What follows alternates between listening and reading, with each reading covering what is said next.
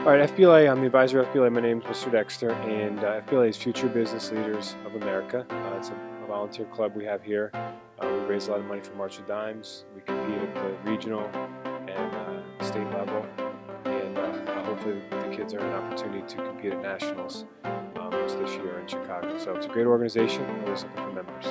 Some of the competitions we have personal finance, which is a test, accounting. There's competitions where kids actually do case studies, they do public speaking, so there's a wide range, web design, networking, wide range of things that students are able to compete in. So Caroline, for those who don't know, went on a national trip last year.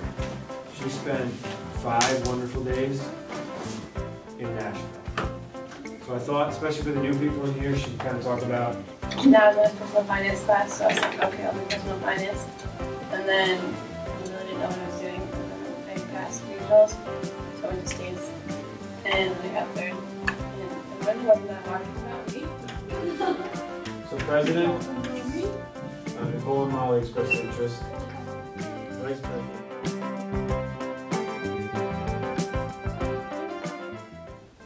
Well, me president because I'm good and I like FBLA and I'll try really hard, and I'm the TA for business department, so you know I'm always with him talking about FBLA, so why not?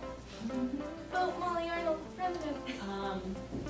Outside of FBLA, I am the stage manager for the theater productions, and that takes up a lot of my time, but I do get approval from our party to come down here and be a part of the club, which is good.